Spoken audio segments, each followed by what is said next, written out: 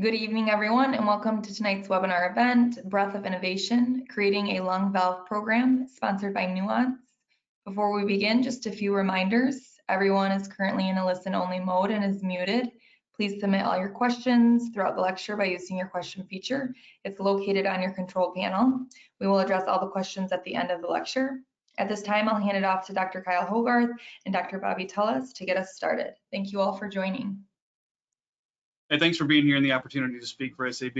I'm Bobby Tullos. I'm practicing pulmonologist, advanced bronchoscopist in Gulfport, Mississippi at Memorial Hospital. Kyle? I'm Kyle Hogarth. I'm an advanced bronchoscopist and run the interventional pulmonary program at the University of Chicago, and always excited to talk about opportunities to grow valve programs. I think it's a key part of the arsenal of any interventional-based practice, but honestly, it's a key part of any arsenal for any pulmonologist who's just interested in people breathing better. So it's something that, and I think Bob and I are going to explain a lot of different ways to grow your program, and in particular using a lot of the solutions that now can be run essentially automatically, a lot of AI-driven solutions to enhance what you're trying to accomplish. Yeah, so that's kind of the scope. I imagine those who are attending may either be doing valves themselves, interested in doing it, came out of a program that was doing it, starting in a new practice, and just saying, how do I get started? And those who may be doing it have kind of most likely have run into the same things you and I did before the introduction of AI. And so we're actually going to talk about how AI can be helpful, a longer term pilot program than a short 90-day pilot that we did, and then here we are to launch. And so let's get into this. And these are the things that we just talked about, how we can use a Nuance-based product and Imbio, and then Olympus with their select screening CT to use the Spiration valves to help streamline a BLVR program. That's right. Those who are pulmonologists in the group, or even our thoracic surgeons who may be attending, this is kind of known information. So what can we do after we optimize medical therapy, or what kind of procedures can we proceed with that are not as aggressive as they previously once were? What kind of endobronchial therapy can we proceed with? And I think the thing that's fun about valves, when you talk to a lot of people that are very focused on procedural based practices, everyone's talking about the someday, therapeutics that we can deliver via bronchoscopes, whether that's robotic or otherwise, but and that's great. It's exciting. I love the idea of the things we'll be able to do therapeutically for cancer. But long before then, we've got things now. And, if you're a pulmonologist, you're interested in people breathing better, period, right? That's one of the things that motivated you to go into this profession. And the fact that we have something with established data that is, both procedural based and yet dramatically improves how patients feel, this is a procedure kind of built for us. It literally, from the perspective of our love of pulmonary medicine and our love of helping people breathe better, seeing the numbers that we're up against with COPD, seeing what hyperinflation does to these people, and the fact that you have a solution for it that satisfies the procedural, part of your brain and the pulmonary part of your brain at the same time. And I think when you talk to a lot of people, like Bobby said, it's easy to say, I'm going to have a valve program. And when you start it, there's always the immediate onslaught of patients that have been sort of held back by all the referring docs, and they kind of send you their 10 worst people, and then but after that immediate onslaught, the trickle, it goes down to a trickle pretty quickly. And I think a lot of that is it's not well understood, everybody that should be evaluated, but also there are tons of patients within your system that already have data that indicates they'd be a candidate for valves, and you just don't know it if you could find it. And this is where all of the stuff that we're going to talk about, and in particular, products like Imbio offers, that's part of the Nuance network, and so it's plug and play and ready to go. And we'll dive into that. And then obviously, through all the support that Olympus has done with the SVS program and the ability to immediately run select CTs. And so, it was the automation, it was the speed for us, and it was the screening, and that's, I think, fitting into everything we love about pulmonary medicine. So shortly, mid-COVID for me, I started at this hospital system and then started building a lung volume reduction program. And it was hard. Once you're dealing with the pandemic, office visits aren't plentiful. I'm going to show some information in there. You've got just a handful of partners who recognize this disease, who may say, oh, this patient may or may not fit the criteria. But you've reached the limit. And I tell these folks, there is nothing else that I can do beyond the medicine that you've been prescribed. We've optimized pulmonary rehab. You don't have pulmonary hypertension, but here's another option for you. And so we would get these patients and say, fantastic, you may be a candidate, but let's go through this long checklist of things and finally get you a CT and then get you a rule in, rule out. And so since that time, as we were kind of thinking about how we can make this better, we were introduced to this pilot, which we'll talk about shortly. And as of today, we're about 50 patients served, which really streamlined a lot. And I'll talk about that more once we get into how the actually AI was able to help us out. Yeah, I mean, we've been doing valves from a research perspective for quite some time, both clinical trials and then ultimately for air leaks. And then obviously the launch of the 2 valve products in 18 and 19 helped kickstart our program into high gear. And as I was already saying, this satisfies me in every capacity, the ability to be a pulmonologist and a proceduralist. Just as it's continued to uptake, literally last week we did 5 cases, and they were all patients that we found via screening. I take my patient flow in kind of 2 categories. There's ones that are specifically referred for valves, coming to see me, I can't breathe, can this guy get valves? That's fine. There's, the standard workup, et cetera. And some people qualify, some people don't, and frequently they don't qualify for CT reasons.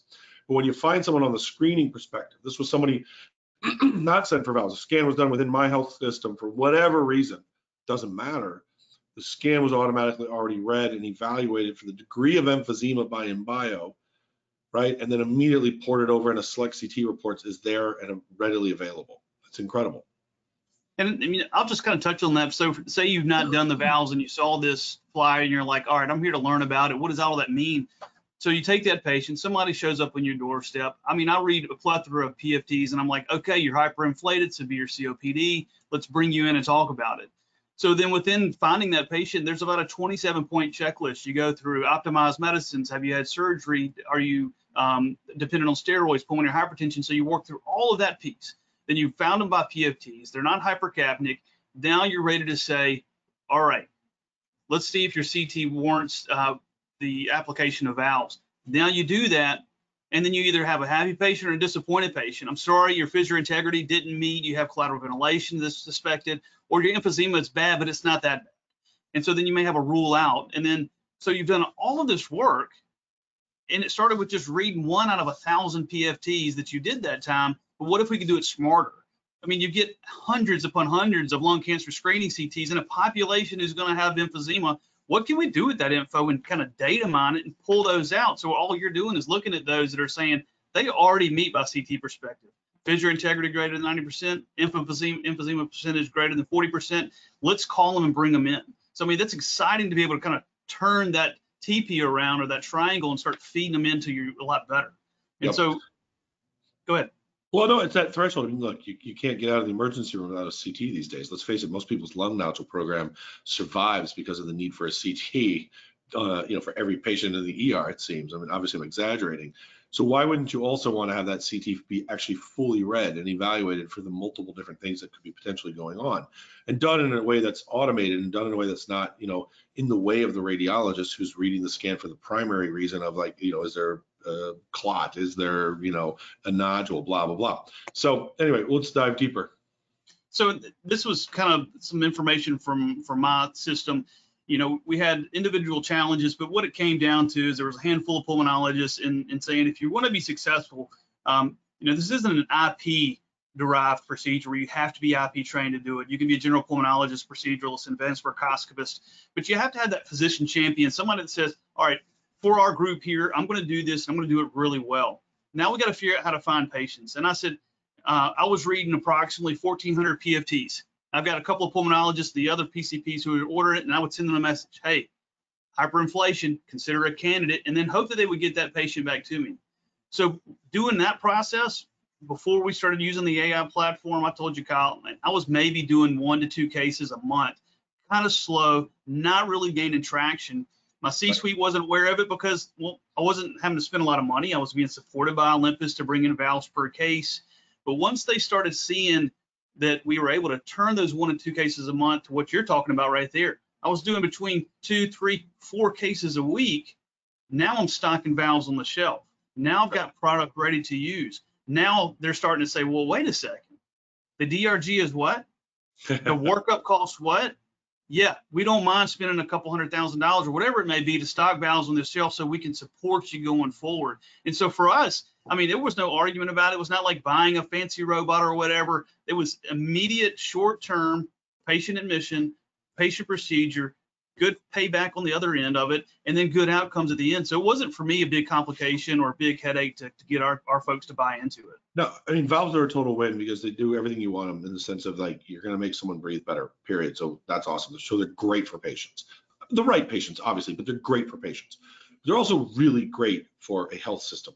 They're really great because of the contribution margin that occurs here. And so anything that can improve the numbers through your valve program, appropriate numbers through your valve program, is good for everybody. The patient's winning and your program is winning, and the financial bottom line wins. And that is like, you're right, Bob. Like it's not a, it might be a fight to get the quote expensive robot. It becomes a lot less of a fight when you generate significant revenue for the health system from your valve program than you are. And these are direct contribution margins, not downstream revenue.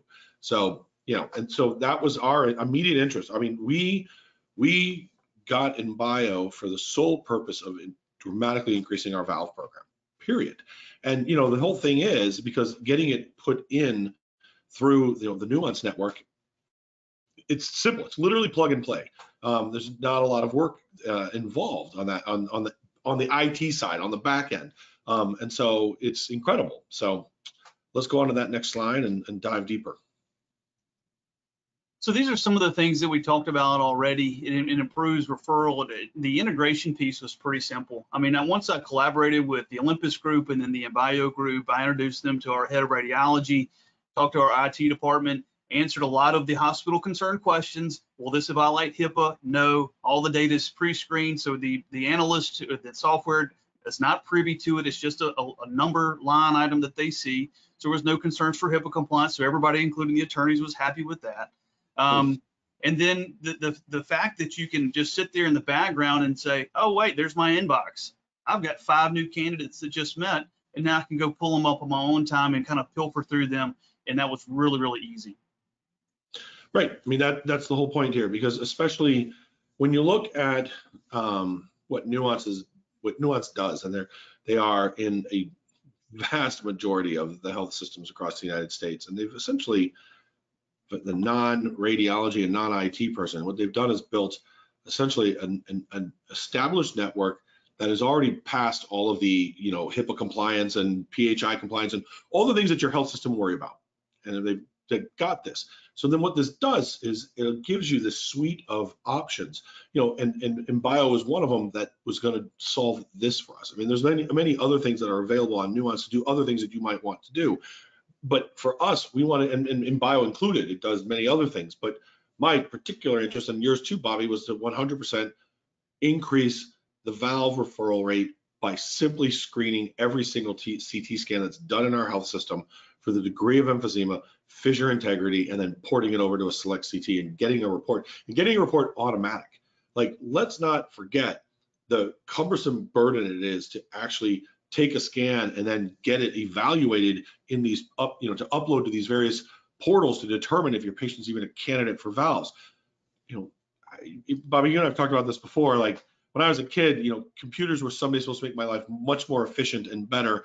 And I think all of us who have an EMR would agree that all computers have done is make our life 1,000 times harder.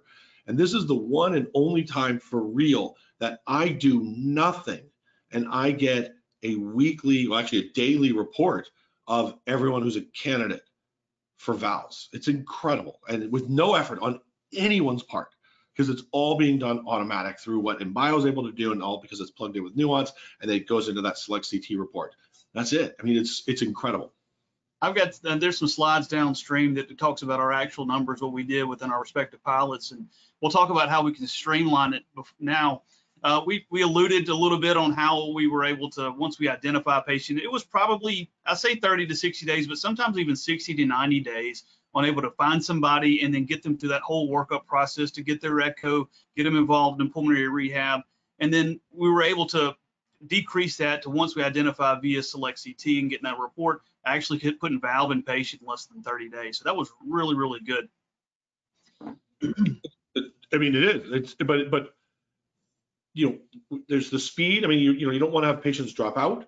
But it's also like anything that required a significant amount. You know, for me, what it comes down to is how many clicks do I have to involve, right? And how many phone calls? Do I have to ask someone to do something, and then I have to upload something or click something or de-identify something, and again, all those, you say someone goes, oh, it's just 1 or 2 clicks on top of the 10,000 clicks I'm doing every day, right? Yeah. And you know, anytime someone tells me it's 1 or 2 clicks, I roll my eyes, because it's never just 1 or 2 clicks.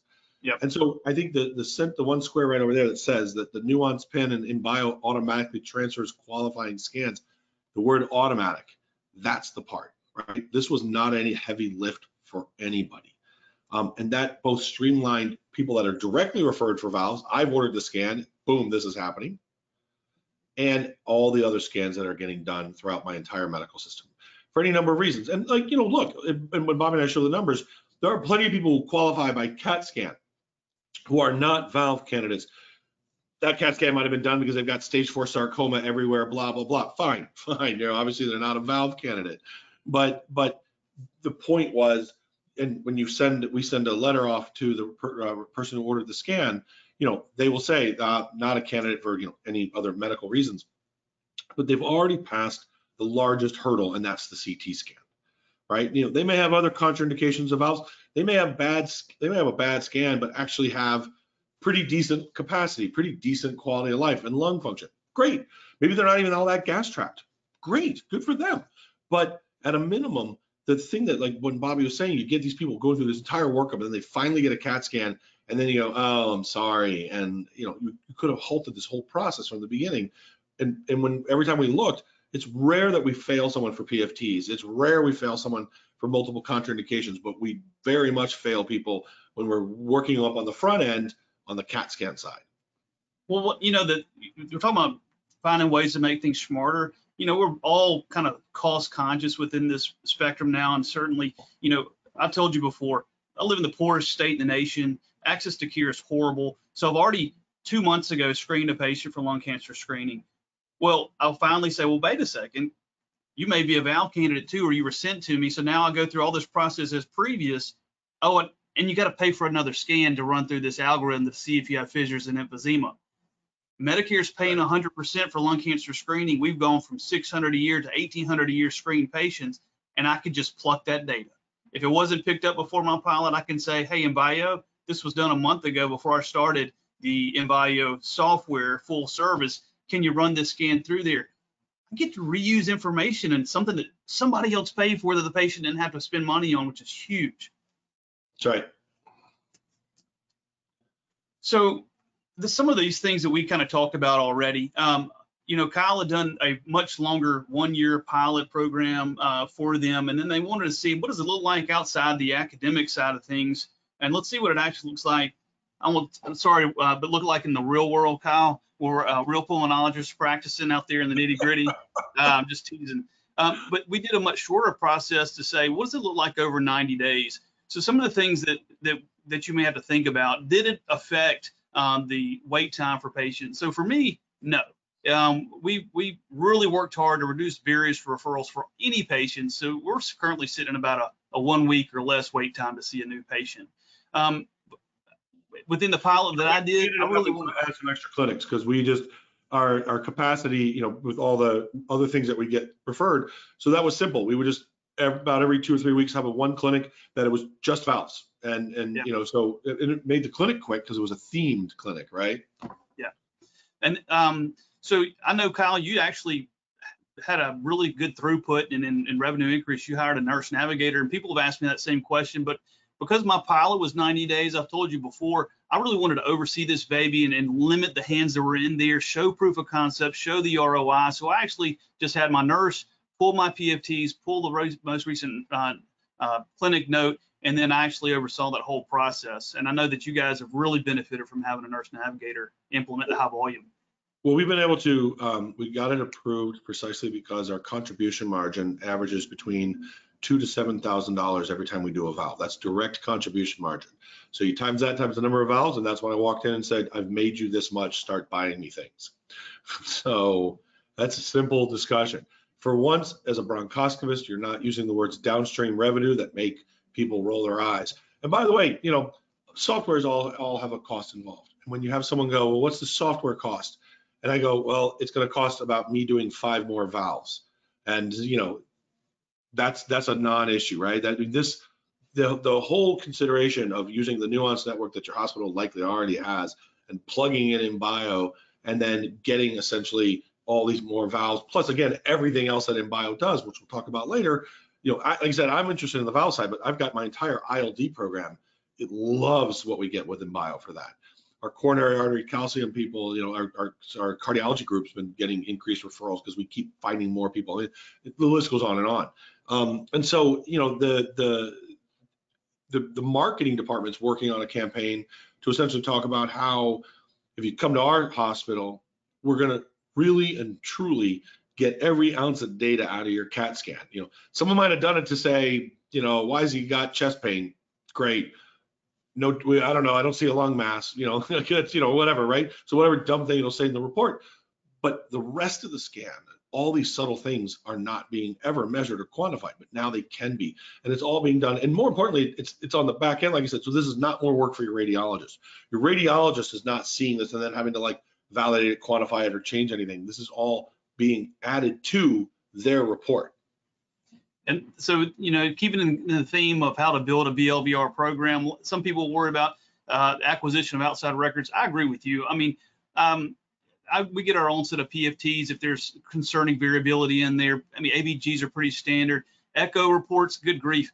I mean, one person reads the TR jet, the other person doesn't mention it at all. So that I may redo. And then especially if I've got choosing between left, right, upper lobe, percentage is the same, fissure integrity is both good. I'd like to have my guys who understand what I'm looking for get that VQ scan to help me understand which one should I target. That's right. Yep. I don't know how you were doing it. People ask me, okay, I'm really concerned. The post-procedural pneumothorax rate in the literature is this. What is yours? What do you do? I know one practitioner, he sends them to the ICU afterwards. Well, I initially would admit to a hospitalist, then I have a middleman manage the inpatient inside. So I actually have myself and an MP. We admitted to myself. I do mine on a Monday, discharge on Wednesday, do next case Wednesday, discharge on Friday. If I'm on call on the weekend, I'll do it Friday, discharge on Sunday, assuming that there's no complications. I don't like to have more than one admitted at a time because, well, one, I don't have fellows and everything else like some folks may have. And so it's kind of difficult. So we try to make it that one patient, one admission, and just give them all of our attention. So it didn't really affect my bronchoscopy program at all. It fits in really well. It's not an added volume. I play well with my partner who's doing bronchoscopy, so it's pretty easy. Yeah. I think, all politics is local. I think the thing here is you're right about one thing, Bobby, and that is, valves obviously have a pneumothorax rate, period. And so our approach has always been, we just assume that every single patient is going to get one.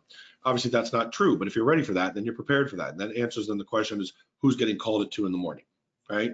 And so you've got, anyone can do the procedure.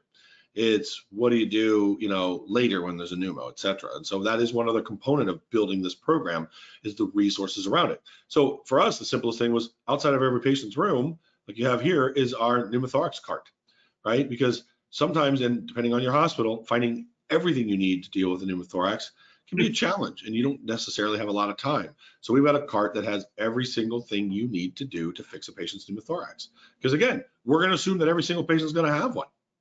Yeah. I mean, for me, we took it a step further since I've handled the admission. So we built an order set. There were clear parameters, what the nurses shouldn't do about incentive spirometry. No, I did any deviation from the patient's norm. I'm basically just taking them in, assuming that they may not have this. I don't want to say, well, what's on the hospital formulary? Bring your medicine. Well, I don't like the hospital's BiPAP. Bring your NIV, whatever that may be. As much as that you do at home, bring that to the hospital and let's just make it standard. Have a chest tube kit in the room so you're ready to go, not chasing things if you have to go in. Have your protocol set in place, your antitussive medicine's already ordered, and just streamline it as much as possible. That makes it really, really easy, in my opinion. Yeah, agree completely. And the thing down at the bottom, awareness. There's so much you can do. At a minimum, there's a lot of pulmonary rehab programs in your general area. You need to let them know what you're doing, because that is, you take care of one patient out of a pulmonary rehab program, that entire pulmonary rehab program will be coming to see you. Oh yeah. Yeah, I've worked a lot. I don't know how it is with you guys in the city, but we have one inpatient, but there are 2 companies that we help write the program for, me and my partner, about what we wanted them to do, and it's specific per patient. ILD, PR, set them up. We're going to want to do this. Post-valve patient with severe emphysema, we want the focus to be on this. And so really engaging with them in the outpatient sector really helped us out a lot. Yeah, for sure. Creating the awareness, I think you actually sum it up a lot better on the next slide with all of these pictures. And some of the things that we did. I mean, I've been on the news. We've published on Facebook groups sponsored by the hospital. We've done some videos and some patient testimonials. I know you've been pretty involved in it as well. Yeah, no, for sure. It matters. If you look there, our hospital has this thing they call at the forefront. It's like a talk show, quote, quote, on Facebook and YouTube and all that. We've made simple little videos. This does not have to be a remote budget. I mean, everyone's got an iPhone of some kind of equivalent. You can make a video, right? And have it there and be available. And then, it's letting everyone in the region know what you're doing and setting it broadly. Because here's the thing too, the one limitation to valve programs, beyond obviously the looking for the CT based issues, is for whatever reason, for people who don't do this procedure at all, the only thing in their mind that satisfies a valve is the net criteria for the surgery. That study that's over 2 decades old. And of course, as we know, valves have similar but much different criteria. So our approach has been to ask every single referring doc. I said, look, if they have any amount of COPD, typically gold stage 3 and up, there's 3 or 4, and an elevated RV. And I don't even give them a number. I don't want anybody over screening. I would rather see you and have you not be a candidate. That's fine. And that, by the way, keeps building your referral base, because then all I say to the patient, say, look, you got an amazing pulmonologist. You're not a candidate for this procedure, but the fact that they even thought you might be means that they're thinking about you and they're trying to solve you. So they leave my office without a procedure, but they leave with you, the referring doc, basically being praised for thinking about this and thinking about you and thinking beyond just, oh, I'm going to swap one inhaler for another inhaler, which we all know doesn't do squat. And so, it's a win for everybody, especially even the referring doc, even when you're not a candidate. And by the way, for your own program, as we know, there's other therapies coming down the pipeline for COPD management, other therapeutic procedures that will be complementary to valves. Now, they may not get approved, but let's assume they do. Then establishing the roots now for a COPD-based bronch program gets you primed and ready to go when these other potential procedures are also available to add to your valve program. We've talked a lot about all this stuff now. Let's just get down to the nitty-gritty from what we actually did. Okay. Good Lord, look at that video. I think unfortunately yours is next. It's sexier than what mine is. But in a community-based program, once we started that 90-day pilot, we screened, at least the system did, 871 patients. So 871 scans that I would not really know unless I directly ordered it. Then who met the fissure integrity of 90%, 40% emphysema, 113 out of those. And then how many lobes there? And 74. And then out of all of that, either for different reasons, some of these are still in the pipeline, waiting for them to quit smoking, letting them finish pulmonary rehab. These are actually ones who got within that 90 days, 28 patients in 90 days. Not bad at all. I mean, that's really, really good. But there were just some, regardless of what the scans showed, once you get them in front of you, you're like, you are a poor protoplasm for valves. Now I see why, your functional status is too bad, you're wheelchair dependent. Oh, you have multiple myeloma undergoing chemotherapy. This is not the option for you. But you don't know that just by looking at the scan, but it really does help to bring them in and discuss it. Absolutely. Yours is next, and I think it looks a lot better. Yeah, so we had basically just under a year of screening and tons of scans done. And again, kind of, and the reason why we had a drop off is that, large university, lots of scans being done for many different reasons and so forth. So wide variation in why scans are getting done. And in my area, there's wide variation, as we know, across the U.S. in smoking rates as well too. I'm going to go out on a limb and think probably assume it's a little bit higher in Bobby's population, at least based on studies of smoking rates by state. And then we've got people that are qualified, and then so far the same idea. Some that have either received or in the final stages, and that was from that pilot. We've obviously done more since then. And again, like we've talked about, there's plenty that don't qualify for many other reasons. But and when we send the letter off to the referring doc who ordered the scan, they'll write back and say, You know, I talked to the guy, like he runs up 5 flights of stairs. Well, then, yeah, you're not a candidate for valves because I'm not sure how am I supposed to make you any better? You know, I remember a guy got sent to me once for valves whose 6-minute walk test was the best I'd ever seen on anyone, you know? And so I was like, wow, you know, I'm not sure what you're looking for from this procedure. So, you know, but, and again, these are patients that you don't have. These are not, none of these are my scans, right? I order plenty of scans for any number of other reasons. These are ones that were never going to be in my system. Yeah, so we've talked a lot about the details, but there are probably folks on the call that are already doing this and seeing some of the positive outcomes, but I'm sure there are others who are saying, man, I'm just almost there to bite the bullet or really start this. And I think patient stories and anecdotes is really helpful for that. And I think you've got a good one right here. Yeah, this one's great because this was a lady who came to me, referred in April for a 9-millimeter nodule in the right middle alone. It had been 6 millimeters found on an LDCT. And the follow-up scan was, the original scan was 3-millimeter cuts when it said it was bigger. So she's baseline on 2 liters nasal cannula. She quit smoking 4 years ago. So we got a new CT scan done because we're going to do a robotic-based bronch to go biopsy this thing and prove what was going on. And sure enough, it turned out to be an adenocarcinoma. It was a good bronch, and all her nodes were negative. So stage 1, caught early, yay, low dose screening. She was referred for SBRT.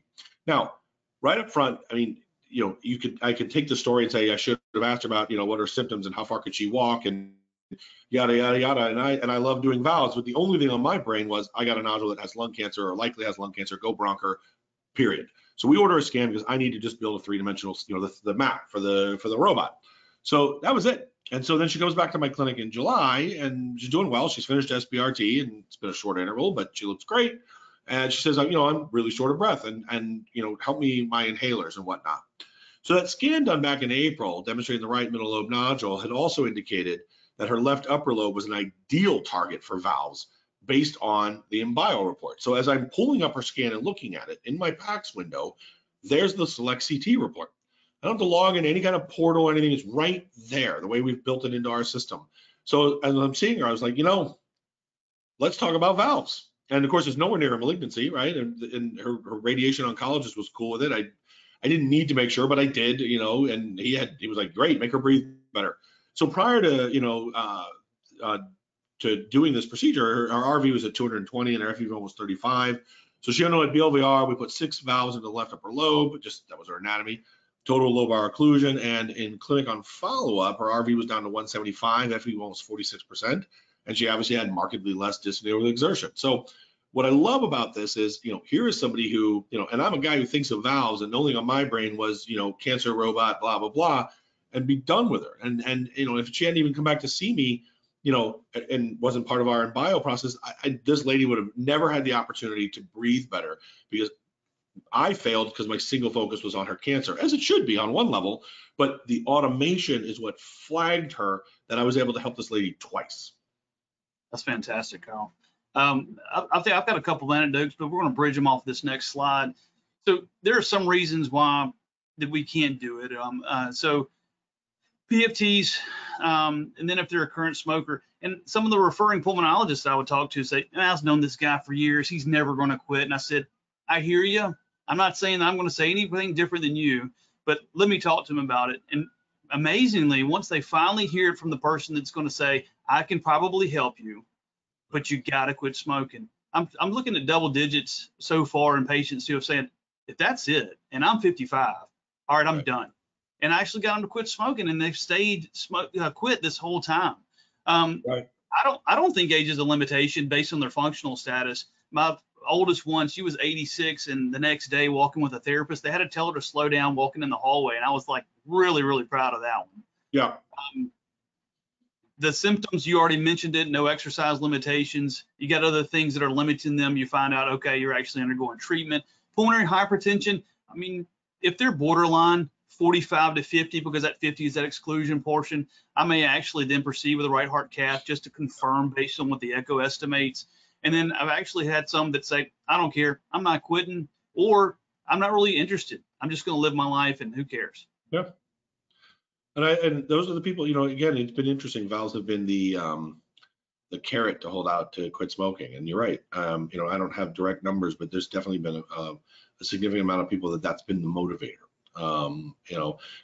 Not the degree of emphysema, but the possibility of being able to help for the degree of emphysema. Not their precancerous lung nodule that you pick up somewhere either. It's like, this is what makes you quit. I mean, you got lung cancer or a possible nodule? No, it's this. That is actually whatever more it takes, right? And in the end, about smoking cessation, I give a lecture on it in medical school, and then I tell people, look, it doesn't matter why, it's only that they do. So demonstrating some of the success, this may have been some things that we talked about as a group already, but I agree. I don't necessarily have that competitive health system. I think there's a neighboring hospital that does these with a different type of valve system. But I think there's a lot of things, but one of the main things that I think really changed our thought process, because you and I talk a lot about different robot systems and then how C-suites look at this. And I imagine the people on the call thinking the same thing, is that when I went to approach them with a new device, they said, okay, and I know this is about valves, but they say, well, you want to add this, but there's no other charge code that we can do adding to your robotic procedure. So we may not want to do this. And I said, can you please stop looking at our acquisition of equipment just based on this procedure, just EBUS, just robotic bronchoscopy, just fluoroscopy, et cetera. I want you to look at us as a department. And as soon as they did that and they pulled our numbers for everything that we do, it really was a non-conversation at that point to say, you've already paid for how many robots at this point based on the valves that you've done? It doesn't become much of a conversation with the value analysis committee and everything else. No, I mean, this is, valve programs lead to an improvement in the bottom line. It's that simple. This is one of the few times that you can walk into the C-suite and definitively tell them how you're going to add to the entire, process at the medical center. You get a big seat at the table for once. And it's not you and I just holding our hat out begging for equipment.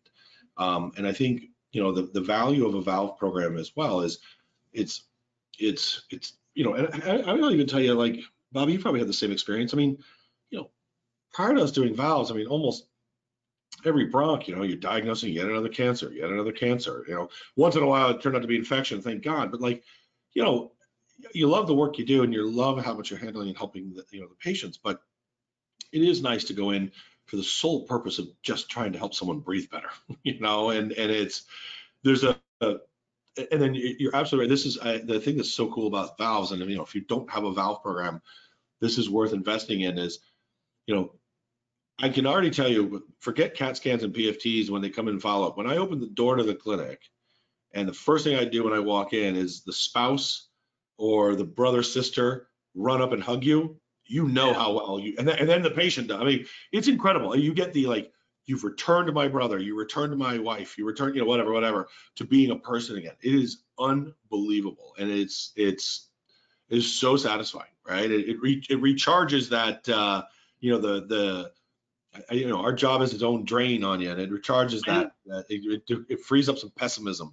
Of having another stage 4 cancer patient that you have to have that discussion with, and then you got to go to the next room and talk about some end of life stuff, where you got to talk about the anxiety of what's on my lung cancer screening CT.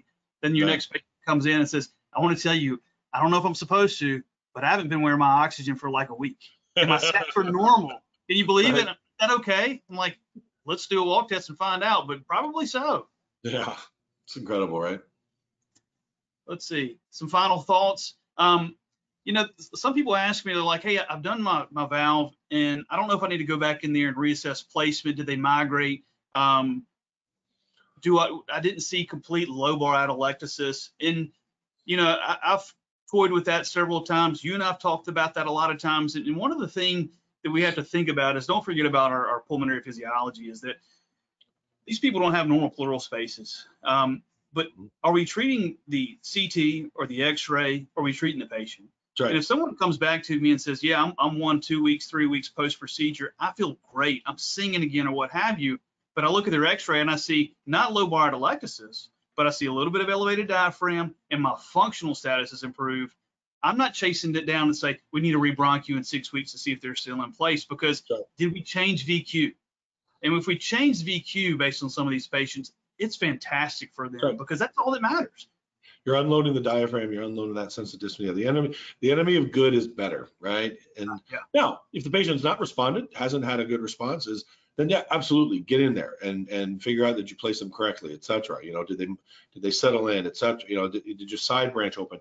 Any number of things, right? And of course, then there's always going to be those people, despite everything being perfect, that, you know, still had collateral ventilation or still had adhesions, right? So that's something you weren't able to get the total lobar collapse you wanted to get out of it.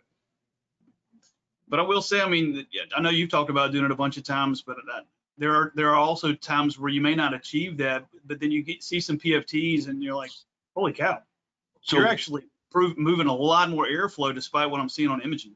That's right. You know, Bob, the other thing that's really interesting, you know, so you know, we talked about this. I mean, the cornerstone to all this has been, you know, what Imbio's been able to do, you know, obviously based within what Nuance is capable of.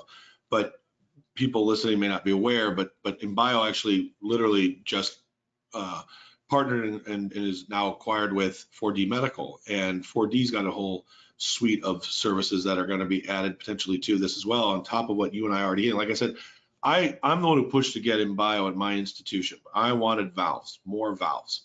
And the happy byproduct that came from this was that my entire ILD program, every single scan is screened for early interstitial lung disease.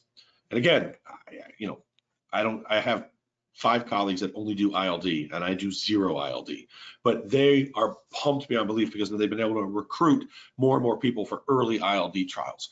And again, the coronary artery calcification scoring, the ability for us to be able to do multiple other aspects. And then, you know, Imbio and others have partnered with River Range, so we've got lung nodule abilities. But, you know, now with 4D on board with Imbio, you know, it's going to be really exciting to see where this is headed. I think it's going to represent a lot of good, positive changes for where you and I are trying to go. And then I think our final slide here is how to get more information from all these folks, starting with, go ahead, yeah, and then the QR code to be able to learn more about the valves. But I think, you know, this is where things get, you know, this is just the start, right? You know, I think when I talked to my C-suite, I said, look, you know, this is a software, and you know, they are kind of like, well, and I said, look, it's going to do this, which is going to do more procedures. So I can already tell you it's going to pay for itself. And they said, well, and I said, okay, well, look, it's a software, so sign a 1-year contract then. And if I'm wrong, cut it off, right? I mean, that's the other beauty. You're not buying hardware where if it doesn't work out, you're stuck with it. It's software. Do it. You don't find any value in it. You don't see any increase in your valves. You will, but let's pretend. Get rid of it. That was the deal I cut with my C-suite, which was there is 0 reason. There's nothing to lose here. And of course, you know, when the numbers came through, they're like, okay, you were right. Yeah, and I talked with Olympus about this when I was starting my own. I was like, yes, I'm doing 1 to 2 patients. I can't just stock my shelves with valves. It's really hard. How can you help me kind of grow a program? The rep and the staff there were tremendously helpful to say, I can help support you per case. I'll bring in valves or trunk circle, what have you. And then once I started seeing my growth curve, then it made going into looking at saying, all right, I can do successful procedures. I can have good outcomes. Let's see what happens when we really flip the switch, turn on the AI. Let's start rolling them in here, because you do want to have that little phase of growth, so you're not inundated with all this stuff at the very beginning. You kind of dip your toes into it, and then turn that switch on. They'll start coming to you. Yeah, back it up one real quick. You know, just so people have the contact information. These are 2 really good people to meet up with.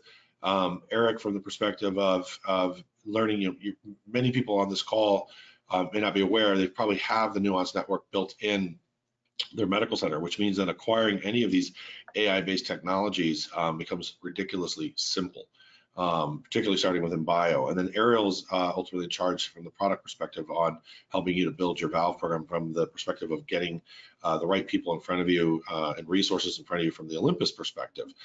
So worth reaching out to both of those folks if you really want to try to grow and pursue your valve program.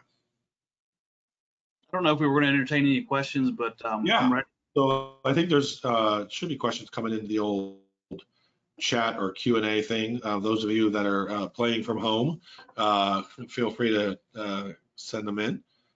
Yes, we do have a few, so we'll hop right into the Q&A portion of this lecture. Hit it, Em. Here's the first one.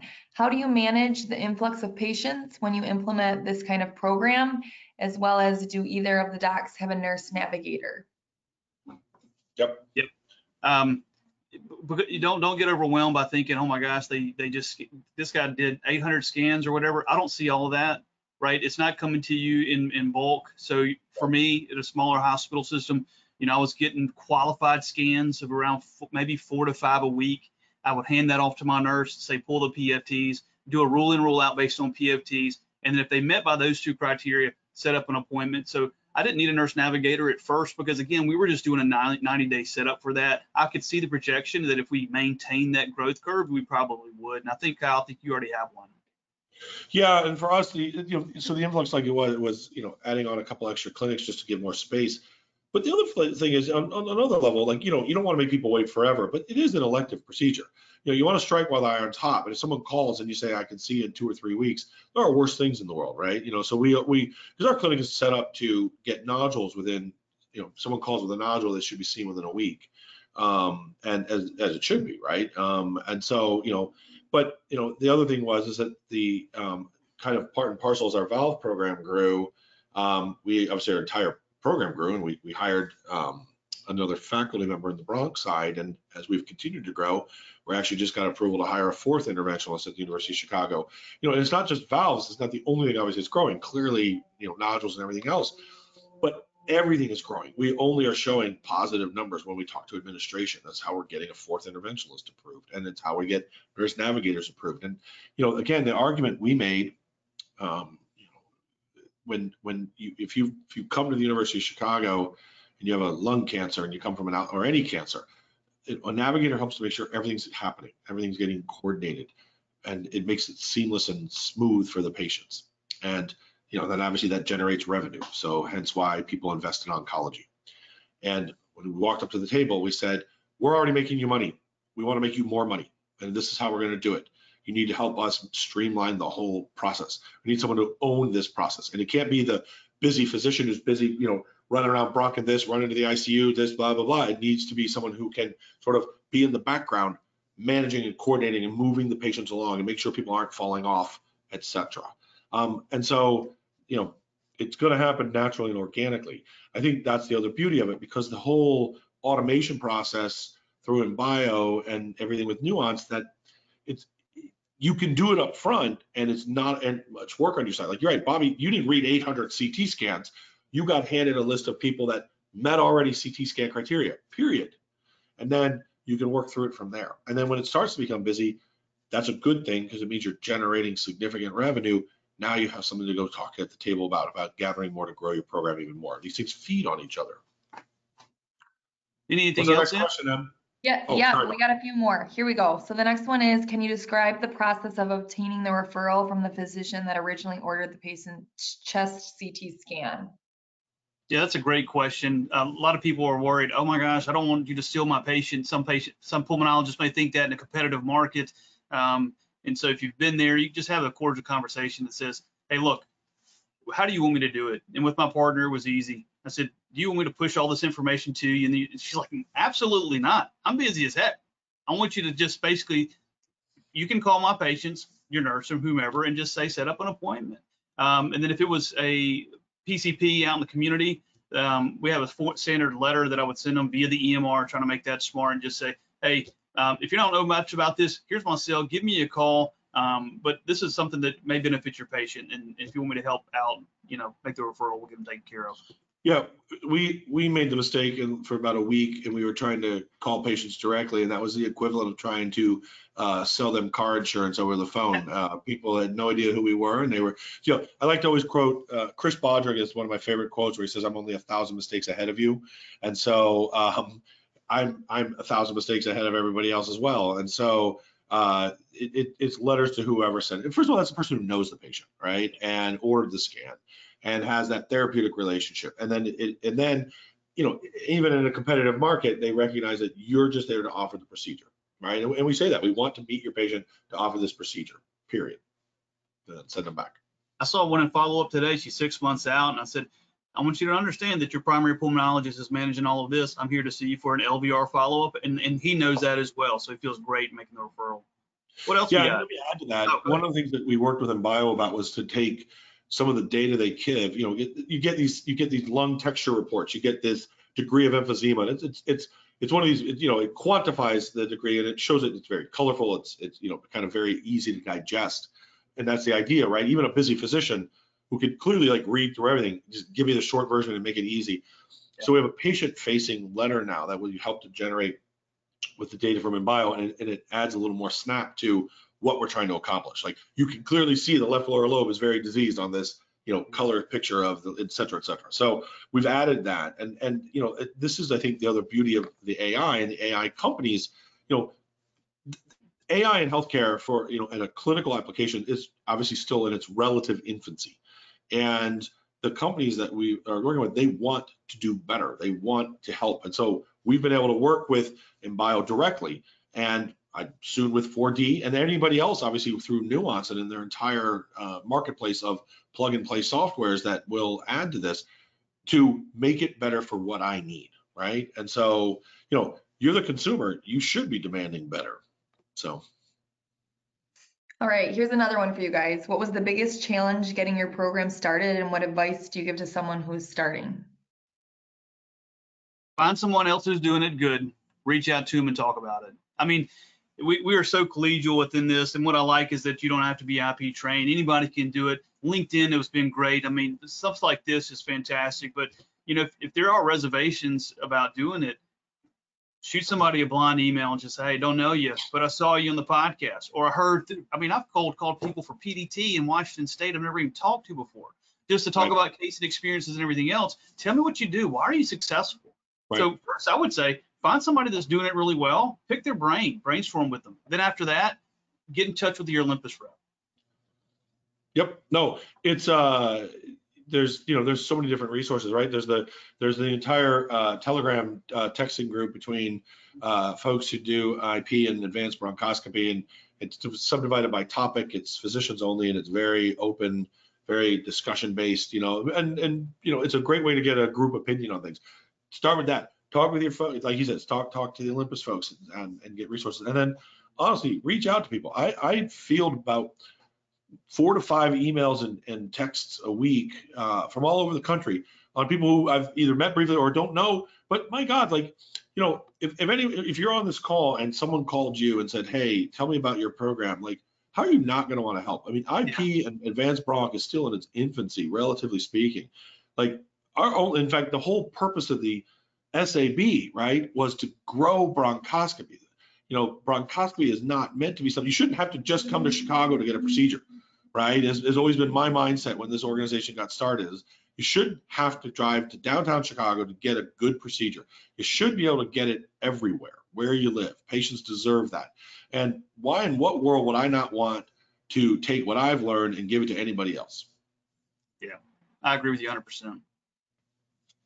All right, here's another one. How do you manage the relationship with the referring pulmonologist? For example, make sure he or she doesn't feel that you are stealing the patients. I mean, I think we said that earlier. It's more, I'd say, like, we want to offer a procedure. I'm not here to become your patient's COPD doctor. I want to do the procedure and send them back to you. I think, I mean, also having that dialogue with them. So my partner and I share, you know, she doesn't do a certain procedure I do. She understands that, she refers to me. She tells her patients that I do this. The same thing when I'm looking at this and I found a patient for her. I said, I don't want your patient. There's enough of them out there. I want to provide them with something that I do. And what do you think about it? And so if there's feedback after I've talked to them a bunch, I could either use my nurse and just say, yep, order them pulmonary rehab, do this, this, and this, and just leave it at that. But I give them that feedback saying, hey, I just want to let you know, patient looks great as a candidate. Thank you for sending them to me. Echo was about a year old. I'm going to repeat that. We're going to get them involved in this, taking care of these on this first step. But I have a plan to follow them up post-procedure, but they're yours all the other times for that. Acute visits, COPD management, lung cancer screening, all that stuff's yours.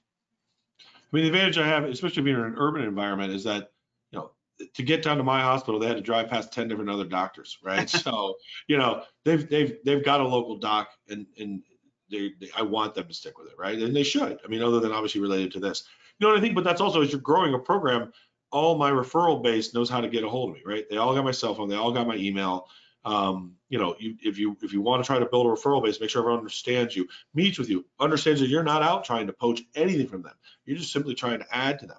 If you consider yourself, you know, an advanced bronchoscopist and a very procedurally oriented person, then your goal should be to meet folks and upfront say, I would like to be your group's de facto proceduralist, right? I will do all of your bronchs at any, you know, capacity.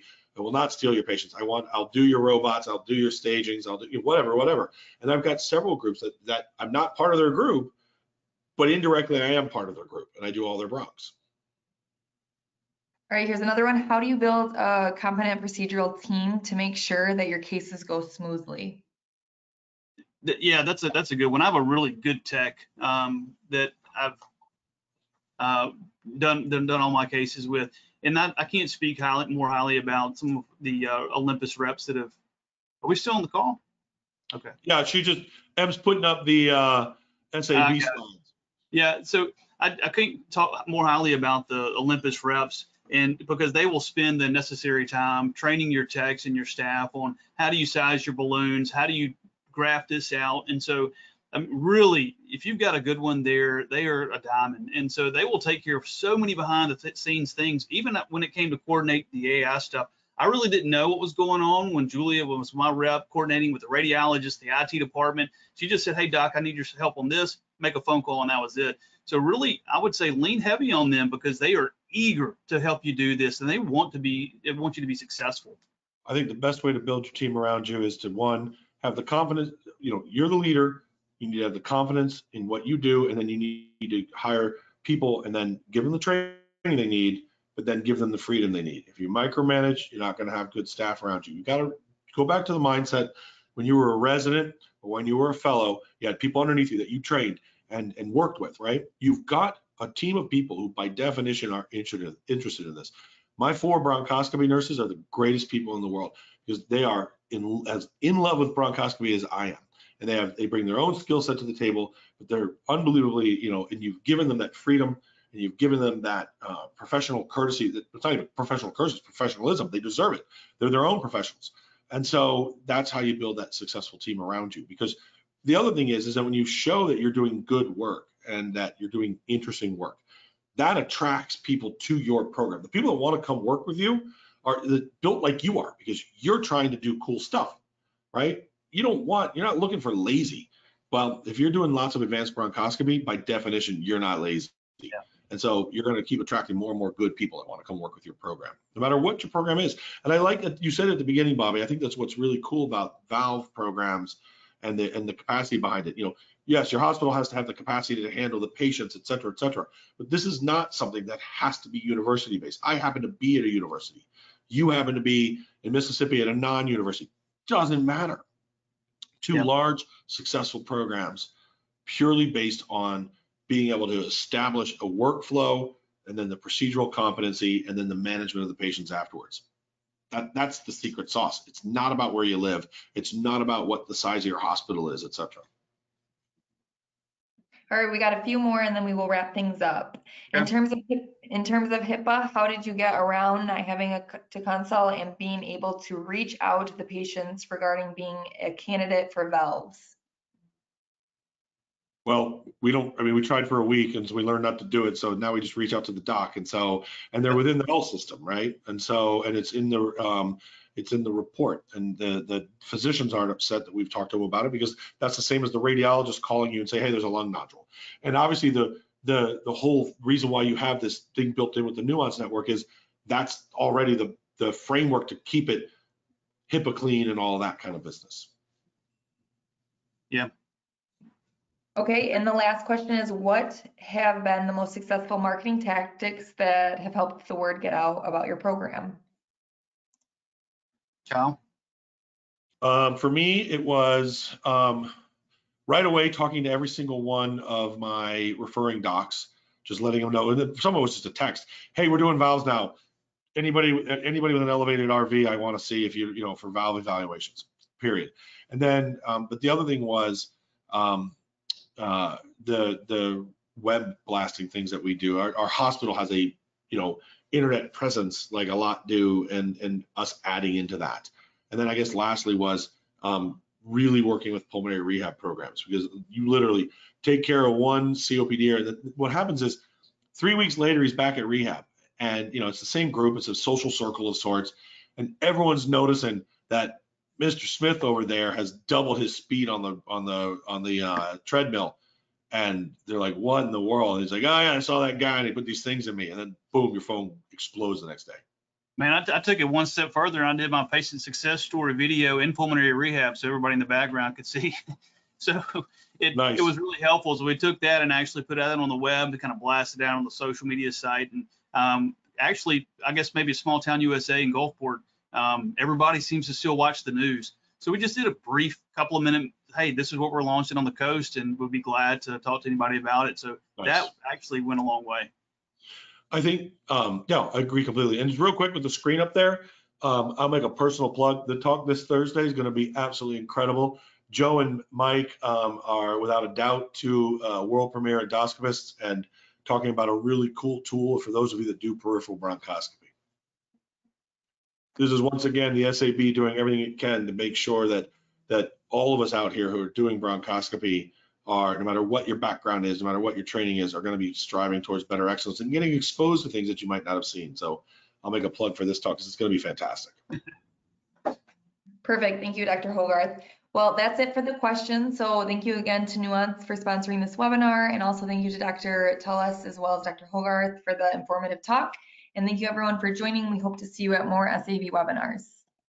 Thanks, guys. Good to see you, Kyle. Bye. See you, Bobby.